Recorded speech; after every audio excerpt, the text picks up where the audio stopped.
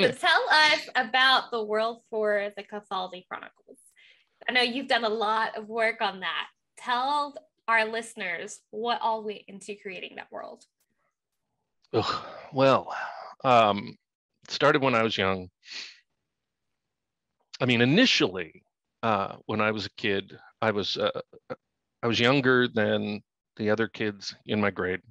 I was super skinny, which I don't have that problem anymore, but I was very, very skinny. I was very short. I wore glasses. So of course I played Dungeons and Dragons, because I had to, and all of all of us did.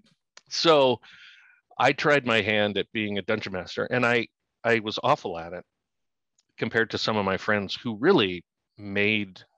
I mean, like it would be scary, and they were just really good at setting the mood. And the only part I liked was the world building, which of course turns out great for writing. So I spent so much time, like, what cities and areas produced what. you know I mean, almost like, in school, Russia produces wheat, and or whatever. It was like that. And this, they make a great gold wine, and these people do this, and things are more expensive here. These things are more expensive in this city because of these reasons. And then here's all the people who ever ruled this city. I mean, ridiculous things that are not going to come up in a book unless it's a really bad book. Which, yeah, here's a list of all the people who ever were king here. So, but as I did that, many story ideas popped up just because you know all these things. So, the reader magnet I use for the Cathaldi newsletter list I have is based on the fact. So there's 10 major gods, and I know who has been in charge of them, and history of those. And the one that's the most fun, I think, is the god of war, and they select their leaders through combat. They just get together in a big old arena, and the last guy standing is in charge. And so I wrote a short story where Vone, who's a character in the Cathaldi Chronicles, and Dirk's friend, it's a prequel, and he needs Dirk's help during that process. And so, I mean, it's different, and it was fun. And that short story came about just because of all the time I've wasted or invested, depending on how you look at it, over the years in the backstory of that world. And I love it. So, I mean, I can see writing a zillion books and another zillion short stories about the characters and the places and the organization and the history. So, I mean, one of the stories I'm going to write for Tales of Cathaldi is going to be called Birth of Cathaldi, and it's going to be the how the Cathaldi were created, and I'm paralleling the creation of the Nazi Party. So there's a lot of similarities there. And so I one of the other authors who wrote something for Tales of Cathaldi has the gods discussing the great cataclysm that they end up launching to attack the Cathaldi. And so all the gods are the characters, and it also takes place 400 years ago. Although Birth of the Cathaldi takes place even before that, because by 400 years ago they're a big power. It's like 150 years before when they're just starting. But I like the idea of that you're writing in different time periods, and really fleshing out the world the way Tolkien had things in different ages, or L.E. Modisette with the Recluse series. There's stuff from all these different time periods. I like that. I feel like it really fleshes things out, and you go back and reread, and after you've read the material from the past that takes place in the past, you're like, oh, now I get the connection drawn later in this book. So I believe it makes it more fully developed. I can't wait to read it. That's going to be exciting. Well, thank you. I'm having fun. What does your writing process look like? Do you have a set schedule for your writing? Yeah, I wish. No, and it's funny. I was thinking about that this morning, how it's changed. It used to be I would do a lot of writing at night, after my wife went to bed. She gets up really early for work, like at 4 a.m., like a crazy person. That's early. Yeah. But now I'm just so damn tired at night. So I try and work in the morning. So I get up. My wife and I just recently moved in with my parents because my mother has Alzheimer's. So we try and we do all the cooking because my mom can't cook anymore. We do a lot of cleaning, and then we have the giant garden. And my parents are almost 80, and so even my dad just needs help around the property. So I try and do a lot of that. But I get up in the morning, water the garden, and then try to write that. And if I can be done by noon, that's awesome. Because then there's, like today I need to make a peach pie.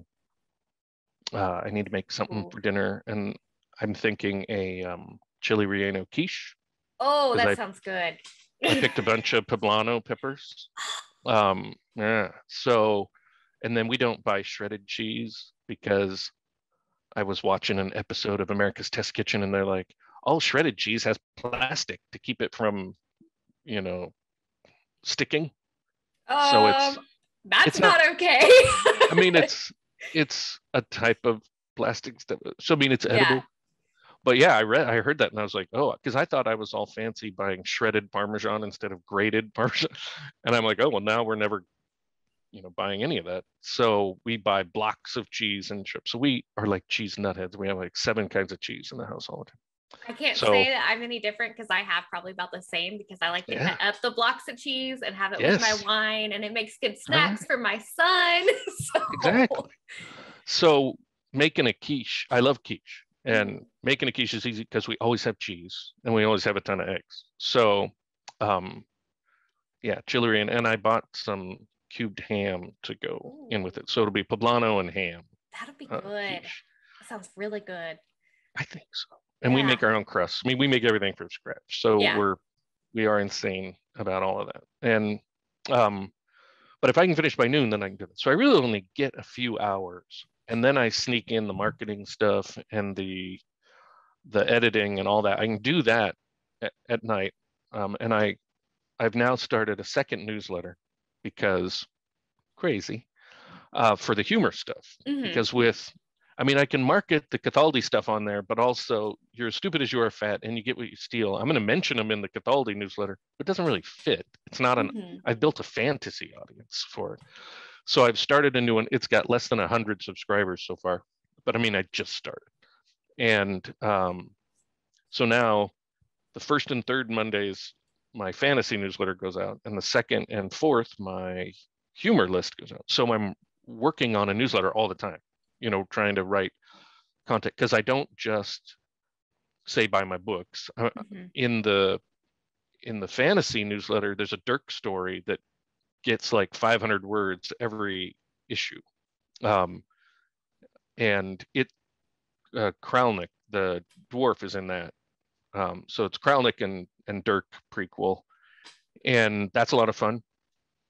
But, and then I try and write, I either do interviews or book reviews, or the characters tell something about the world, little world building information, so there's a lot of stuff in it, and those take a while. So I spend a lot of that at night trying to get those done. But I wish before we moved in with my parents, I had a lot more free time. And there were times when my wife would leave town for work for a week or go on a girls' trip, and I would get up in the morning and write all damn day, until I couldn't stay awake anymore. And a whole week of that, I'd get so much done, and I loved that. I wish I could do that. but that's not realistic with the responsibilities I have. Yeah. And then of course my addiction to food and gardening and cooking and baking. All I healthy mean, addictions. So they are, yeah. I mean, much better than a lot of other addictions, but time consuming. I mean, yes. just the dishwashing is time consuming, let alone, I mean, if you make, all the crusts and It's a lot of dishes. So I feel you on that because I try to do more cooking from scratch than like buying stuff. Sometimes I do go buy. I'm just like, yep, not doing it today. So well, yeah, we since the move, we definitely have to. We don't have as big of a kitchen. yeah. It's very cramped, and we're still trying to unpack and organize things here. So before we moved here, we hadn't bought a loaf of bread in I don't know how long, and we've been buying bread because I just don't have time to make bread all the time. Yeah. Because sometimes we make like bread 5 times. We'll make Yeah. some biscuits. We'll make some. We we make a lot of double French bread. Ooh. Oh, it's so good. So yeah, we're definitely compromising. But the other thing is during the summer, when we have so many vegetables coming in, the processing time of that, and it's so healthy to eat, all of that. But we have to sacrifice some of the other things that we would normally do. In the winter, when we're not growing fresh vegetables, it's a lot easier to spend time making bread, say. Yeah. All right. Well, go ahead and tell our viewers where they can find all of your work. Well, I only publish my stuff on Amazon. I tried going wide earlier in my career, and like 85% of the sales were on Amazon anyway. And so my stuff's in Kindle Unlimited. It's on Amazon. I have a website, cathaldi.com, that has links to everything. And then I participate in the Twitter and the Facebook. I have a Patreon account that no one has signed up for, and I never do anything with it. So I've really invested a lot of time on that. But yeah, the website's the best place. It's a crap website. I mean, I don't do a lot there. Mainly, I list like media appearances, like this will be listed there, and then where you can get the books. But I don't do anything on it really. Yeah. Which makes me sound lazy, but it's like I only, I still have to sleep sometime. It's crazy. It is a lot of work. All right, everybody. So this is Ron, and I will have his links to all his stuff in the comments below. Make sure you follow him and check out his books. Thank you for being with us this morning, Ron. Oh, thank you. Great to see you. You can't stop me now. Can't stop me now. My feet have come too far for you.